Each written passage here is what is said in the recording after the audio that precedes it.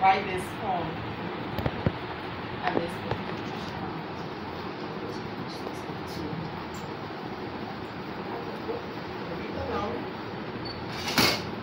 So sorry I left you behind. Once we sat on the same bench, ate from the same bowl, and drank from the same cup. Inseparable we seemed, dreams intertwined and plans overlapped. It seemed we were headed in the same direction. We would drown in pettiness and dream to the limits of what our eyes could see. An ego has ceased to soar, a gem had lost its sparkle. And so I journeyed through myself and back to where we sat, and I realized that we weren't on the same frequency, that we weren't headed in the same direction. So I decided to walk my own path and soar in pursuit of my destiny and purpose. So sorry I left you behind. Sorry I parted ways with the dreams we once shared in that barrel, cluttered with hopelessness, frustration, and shattered hopes to a bigger vision and calling. Sorry I broke free from the lies and narrowness of the world we knew, in search of a bigger world out there, one in which I truly believed, unable to be boxed in or labeled. Sorry you felt we were headed in the same direction when all I saw was a transit point. Sorry I lost you, but oh, I'm not really sorry, because in losing you, I found me. Sorry I left you behind.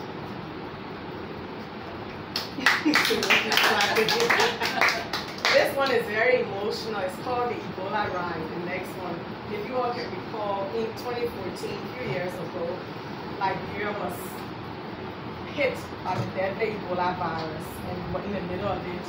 And that's when I met you. It was a terrible experience, and it felt like we were on this ride that was headed to no particular place.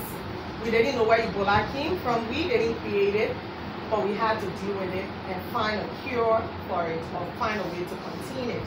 So during that period, I was inspired to write this poem called Ebola Ride. So it basically captures the emotions that we all went through and the experience. So if you weren't there, you get a taste of how it felt. On the Ebola Ride, paranoia is the driver. It takes you on the high and leaves your senses hanging in the wild. Fear is its deputy and panic the conductor. You never know which way the bus will go, but you are told that as long as you stay put, wash your hands, and limit human contact, you are safe, at least for a while. You do your best to secure your seat, making sure your loved ones are safely on board. But as death news come in, you are reminded that this isn't a normal ride. You get a sudden kick, a silent voice asking why you're still here, perhaps on a mission or for a purpose. Then suddenly gratitude takes over as you give thanks for still being alive. And this is all happening on the Ebola Ride. Still on the road, pickups rush by with men dressed like aliens, either carrying or going to pick up fallen victims. Somewhere in a containment unit, a baby cries in horror as his mother takes her last breath. You peek through the window.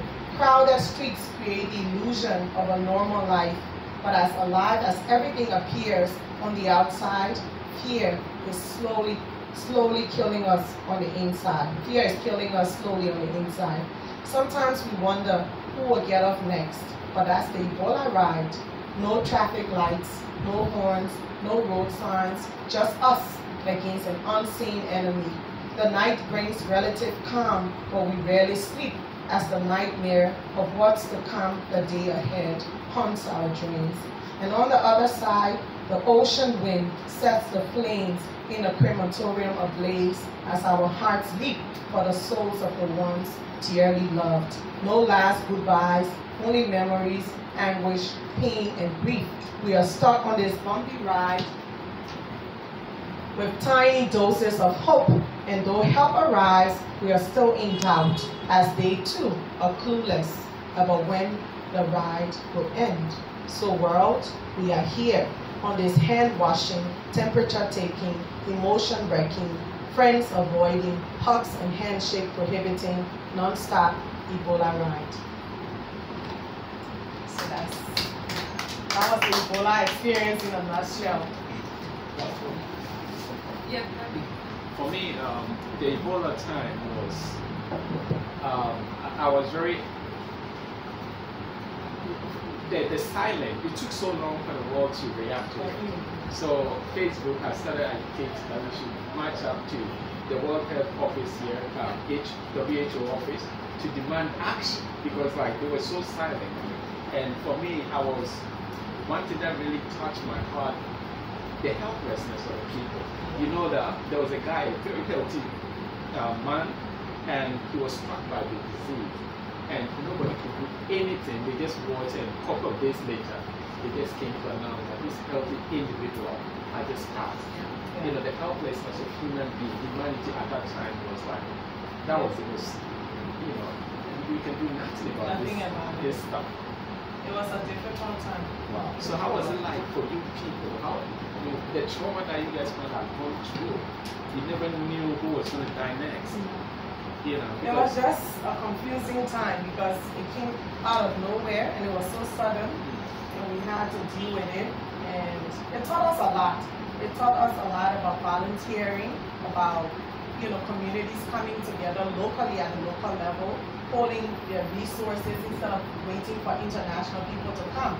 Because the interventions that took place during the Ebola outbreak were at the community level, people using their buckets to put chlorine in it, educating their kids on how to wash their hands, people stopping handshakes and hugs.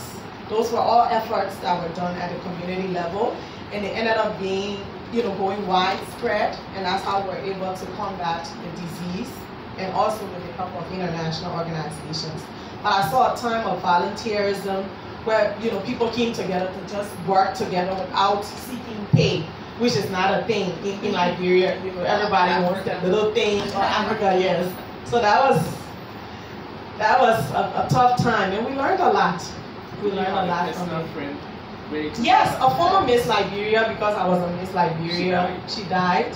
And when she died, what happened for me was really chaotic because I had gone to a fellowship in the US, and all of the strategies and insights we gained at the fellowship, we were all fired up, waiting to go back to Liberia to implement those ideas. And we just fell right in the middle of the Ebola outbreak, and it crippled us because we couldn't do all of our projects. We had to stay at home, and it was really tough. But when this girl died, it hit close to home for me because, it's not like Miss Liberia's our target. Ebola doesn't discriminate like with any other disease. But people kept saying, they thought I was the one who had died. And this girl, the sad thing about it is that it wiped away her entire family. Everybody died. Her mother, the sisters, all of them, they died. And I stayed there for a few months and tried to do my part to keep the young people, teaching them, reading to them. And at a time, I just got so depressed, and I left for a few months, to get my thoughts together and get my hair right. Yeah. Okay, sorry, I just want to say something. Little Liberia, like I like to call it, has been through so much and was almost forgotten. But it's so unforgettable. Liberia went through so many years of civil war and unrest. And it's almost like when the people were ready to breathe a sigh of relief, yes, Ebola came. And someone told me when I went to Liberia that Ebola was worse than the war because it was like a thief, an unwanted visitor that visited you whether you were prepared for it or not. And I can just imagine the fear it went through. People couldn't touch each other, but I just want to say that I think Liberians are very, very strong people because I don't think Liberia has been through so much. Liberians are very strong people, and Liberians have such a voice. And seeing such a beautiful woman here stand up and use her voice so positively is really beautiful. I'm happy to be here. Thank you so much, Irene. We're also proud of you. I actually have a question to do with the Ebola write, which is thank you. Which is, did you write it at the time that the outbreak was happening? And why did you write it? Like, why did you feel that writing was your way to express yourself at that time? It's always been a tool for me from the war. Like I said, I was really young when the war started, so most of the things that happened during that period, I would always document them. It was a way of healing. I couldn't explain. My friends kept calling me from the US, what is this thing called Ebola? What is it about? What is it? And once I started to really understand what was happening, I decided to write this poem. It just came out of nowhere. I wasn't trying to be politically correct. I wasn't trying to impress anybody. I just sat one day and I was about to travel. I think it was when this guy died, Thomas Eric Duncan. The first person that died from Ebola, the Liberian guy, he went to the US and he died there. I was hit so strongly by that.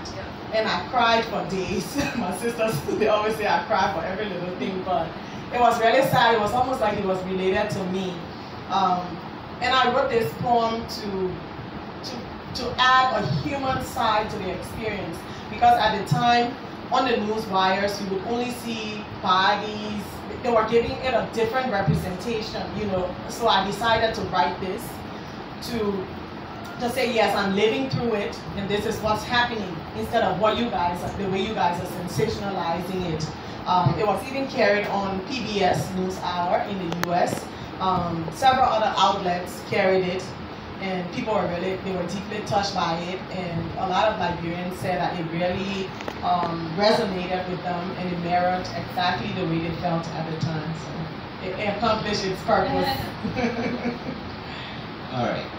Adding up to what our sister was saying, first and foremost, I like the voice, I like the reading performance, but I was very touched when you were reading a poem about the war, because I personally have witnessed a war, and that was around 1992. I was very young, but I could still remember, in Ivory Coast. That was between Asante Kotoko and Asep Mimosa. Yeah. And in fact, I was very young at that age, but I saw people killing people, not guns. People killing people. So when you were reading, it just gave me a flashback of what. So I felt like, no, let me also do a very short piece of what, we have the First World War, Second World War. Sometimes I ask myself, what brought up all this war, So I was reading a book, and then I think the First World War started from Poland, and Poland has a capital, which is Warsaw. So I'm like, how can a war start from Warsaw? So, alright, so this is just a phrase, an extract of my piece. I saw a war in Warsaw. This war I saw was an eyesore. Thank you. Oh, wow. That was good. Well, you really captured us there. I've been going to Poland for some time. Last year I've been there, it's nice. My film. And so last year was a Ghana week. First time, I took the Ministry of Deputy Minister was there. Also, Bazava. They call it Bazava. Yeah. And it has a different meaning. Yeah. But still, that's creative. Yeah. When you look at the spelling. Yeah. that was nice. The next one is called My Black Bra and I. It's on page 25. Your what? My Black Bra and I. Most women have this one undie, or most humans, that they like a lot. And with time, it becomes like your friend. For some, especially women, it's their black bra. It could be that one bra. It could be a pink bra for some. It could be a purple bra. But for most women, it's a black bra. And so this person in this poem has a love affair with their black bra. And so we're going to it says, people will never understand what we have, but my black bra and I have a love affair. She holds me tight when his hands are nowhere in sight. With defiance, she gives me confidence, holding the twins firm. When his 5 kids send them falling from perky land to sagging land. She keeps them standing tall and reassures me, saying, you still got it, girl. Keep your head up. Yes, we do talk, and the special bond we share cannot be concealed. My black bra and I surely have something deep going on. Permanently dressed in black, she mourns daily for all the hurt he caused, and clings to me gently, caressing away the pain. She's my girl, and our intimacy is shared bliss.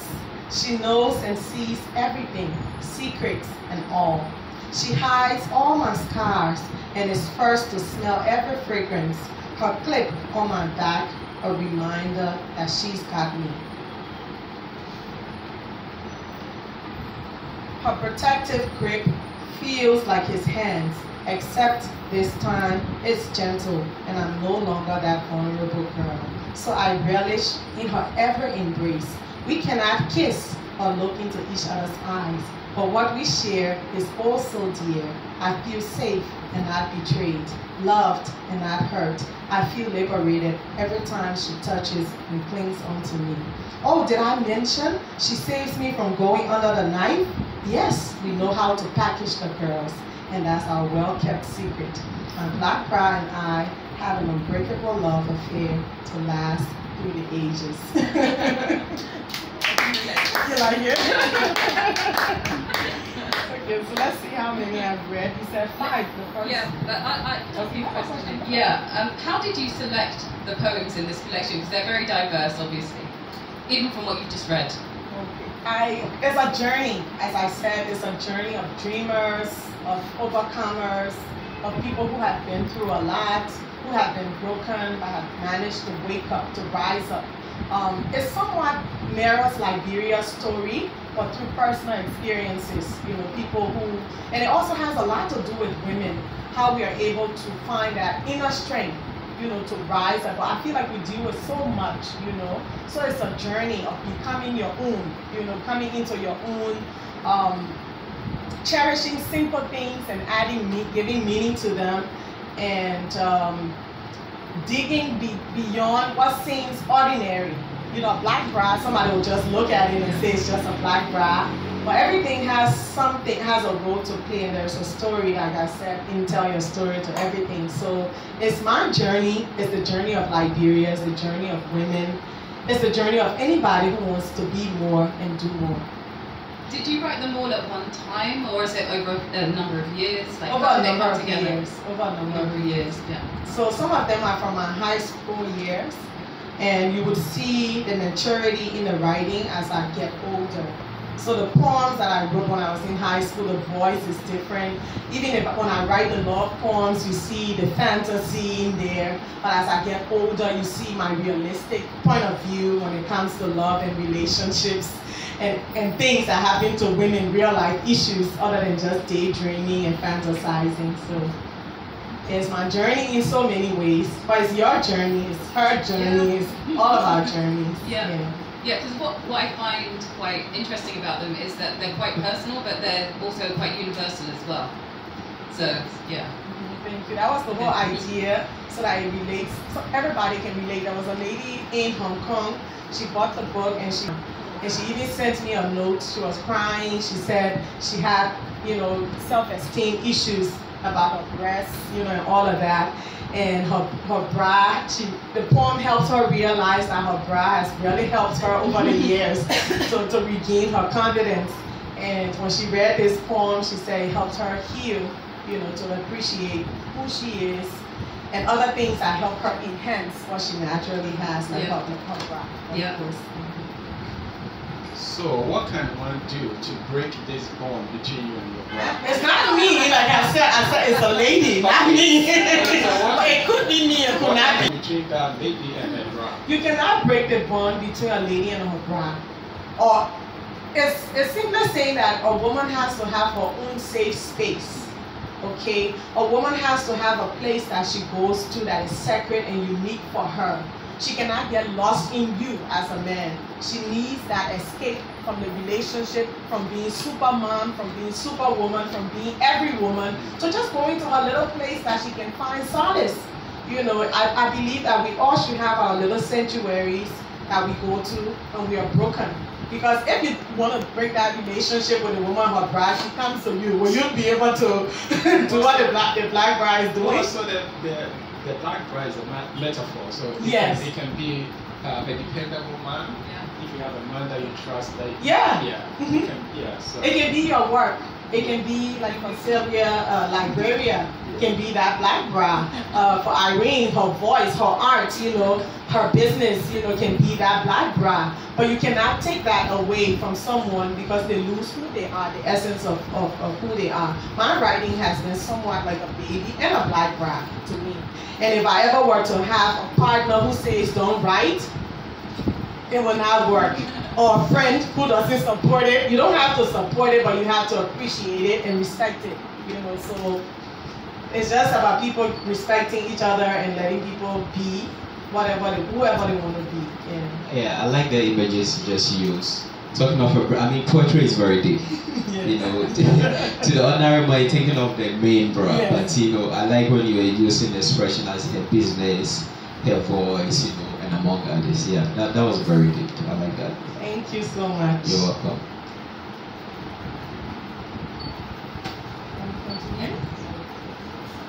Hope you guys are enjoying yourselves. Oh, yeah. Great. The next one, LIB, the place to be. So the nickname for Liberia is LIB, you ready? Yes, I read it online. Oh, okay. The nickname for Liberia is LIB. And so for some people, when you say Liberia, it's so many different emotions. But I say it's the place to be. It depends on what you're looking for when you go there. So I wrote this poem to inspire patriotism in Liberians in the diaspora around the world to come home, and let's do what we did before the war. Let's enjoy our country in spite of all the good, the bad, and the ugly. It says, they call it LIB. I call it the place to be. Nowhere else I would rather be, but right here in LIB. I know it's bumpy, sometimes even rocky. The hustle takes the pressure high, we often sigh, but if that's the definition of pain, I can endure it just to be in LIB. A land of beauty and resilience, budding cultures and vibrant spirits. Who can ever ignore a hospitable embrace? Oil palm and mangrove swamps, cool December harmattan wind, dust-filled nostrils and yalipipi-laden skin, but all the same, the beach is within my reach. Mangoes and sugarcane, gram pea and butter pear and cassava leaves, they're always in haste to savor the taste of LIB. Hepco, Bema, Pempe, yes, that's LIB. Years of war and intruder Ebola could not dim the light of Africa's lone star. Rushing waters and sunny skies, too different to ignore, too unique to copy. Streets littered with humor and wisdom from young and old, salsa and drums resounding, stories untold. I travel far and wide, but every new path takes me back to LIB. Normal days are back, so join me in LIB, the place to be. I want to go to Liberia. Come! Come to LIB, the place to be. Definitely. Prior to the war of the late 1980s, there were a lot of Ghanaians going to Liberia to make a living. You see, so growing up, there was this utensils, they call it Monrovia. Yeah, so when they But they have utensils from Monrovia. Monrovia, yeah. In Ghana here. Yeah, when they were Yeah, it's true. Oh, and where is that today? Yeah, when they were returning, they would bring them. So Wow. they were very useful. Oh my goodness. Doom so. Doom, doom, doom, doom. Oh my goodness. Was it generated? Yeah.